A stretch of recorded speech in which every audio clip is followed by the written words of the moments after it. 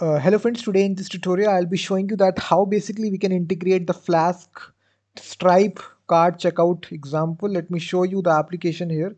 If I start this application on localhost 5000, you will be able to receive Stripe payments inside your Flask application using a simple, you will see there will be a pay with card button out there, and if you click this button you will be able to simply enter your email address, enter your credit card details out there, card number, MY, all that stuff.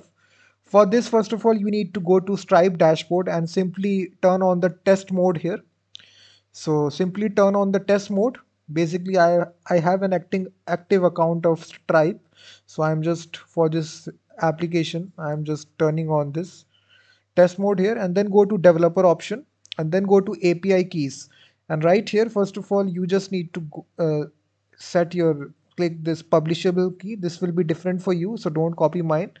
And right here in my script right here, I will be showing you the script step by step.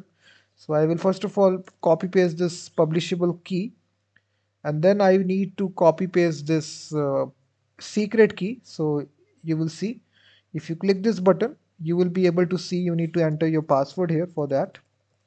So simply enter the password, and after that you will be able to select your secret key. So this will be different for your account also. So this is the way by which basically you can get access to the secret key. Simply copy this, and inside your script python app.py, wherever, you just need to paste your secret key. This is the basically the process, and now we can start this application. If I refresh this, so once again, if you hit this button out there, for making the payment we are using the Stripe charges API. If you click this button right here, you will see now it will be showing it is in test mode.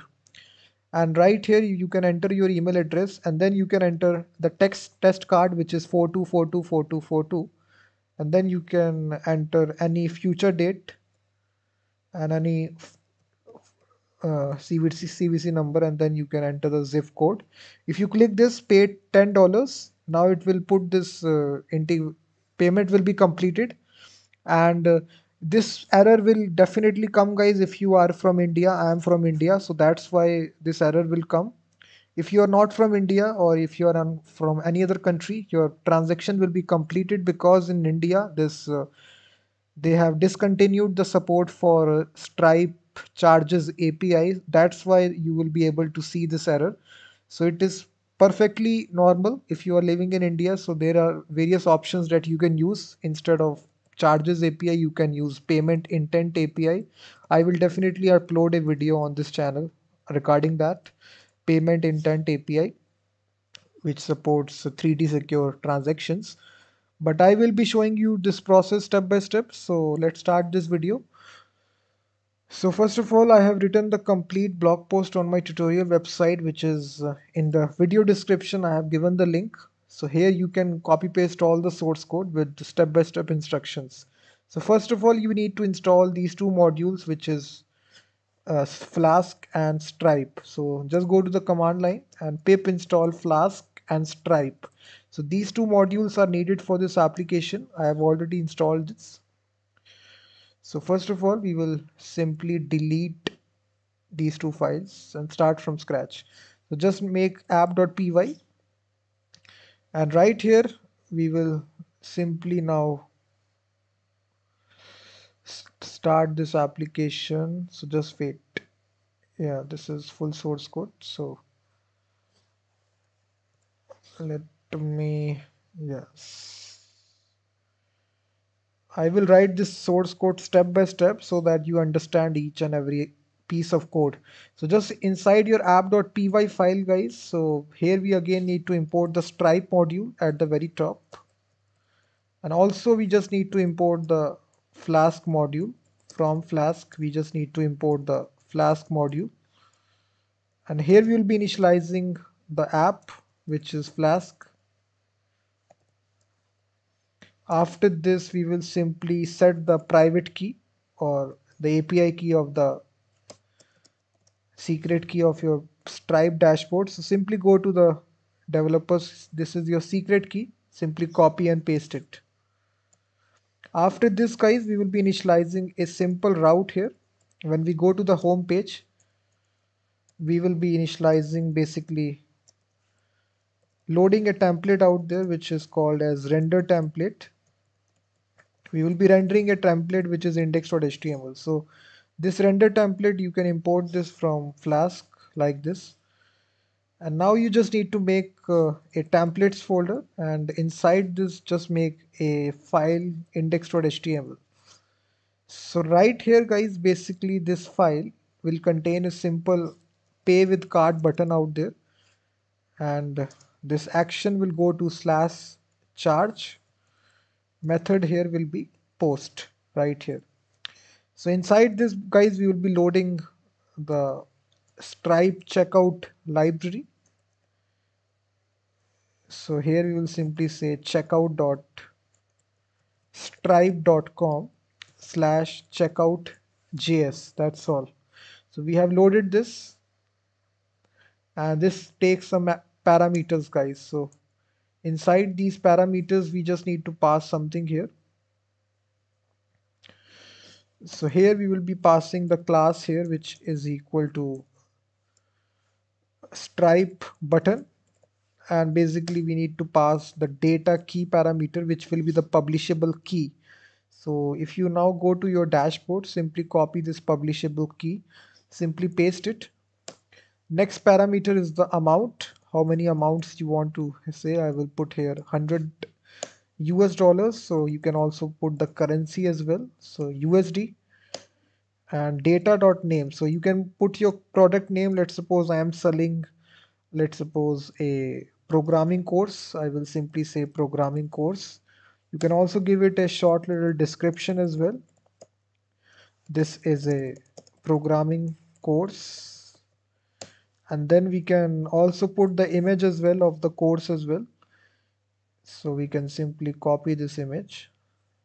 So here you can give the full URL of the image product where you are selling right here, and data locale auto as well. So these are different parameters you can attach, and also if you want to receive the zip code, you can also put this property data zip code to true. So this will also ask the user zip code as well. So that's all. So now you can start your application. If you start this, if I say if name is equal to main, and in that case we can simply say debug true. That's all. You will see now we can start this application. Python, it will start this application on a local host. So we will have this button out there. You will see that if I click this button, we will say, you can see programming course. This is a programming course out there. So you will see the amount is $1. I think I have provided $100. Sorry, this needs to be 1,000. If you just refresh it right here. So now you will see it is changed to $10. So okay, so I think it's translating rupees here. So rupees, 1,000 rupees is roughly $10. So that's all. So now you can see that basically now we just need to make this post request, which is slash charge. So right here we will make this post request, guys, basically. So right here, if you see, so app.route, we will make this route of charge, and basically it's simply a post request. So we will simply say here methods. We can simply say methods. This will be an array,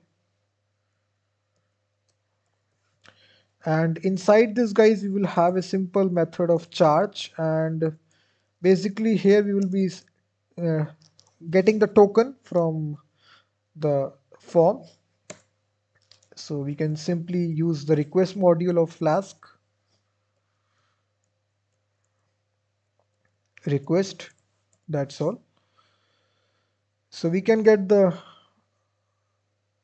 request.form.get, we can get the token using this property, which is stripe token. That's all. After we get this token, we can write the code inside try catch. We will make this initialize charge here, which is stripe dot charge, and it contains this method to create the charge. And inside this, we will provide the amount here, which is roughly 1000, and currency is in USD. So you will provide USD. So this is value is in cents out there. So and source is equal to token. That's all. And description, basically you will say this is basic video course. That's all. You can just change these values accordingly to your product. And if any sort of error take place, you can have a except block stripe.error.card error as E, and here we can simply redirect the user to the error screen. So we can simply say URL for. So we can just import these redirect module and URL for as well. That's all from Flask. And if all goes well, we can simply redirect the user to the success page. So after the payment, wherever you need to go to the user, you can simply redirect the user to the success page.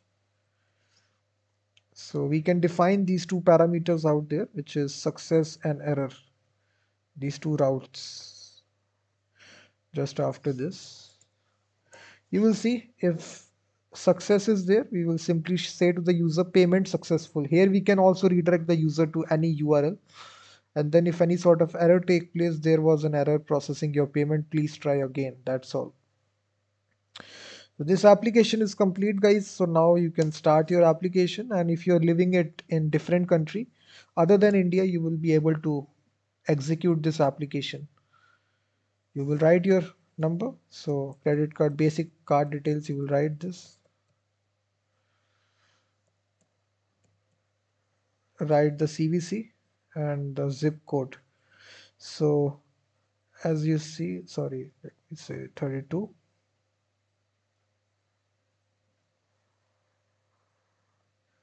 So as I'm living in India, so that's why this Stripe charges API doesn't work. It is not, Stripe has discontinued the support.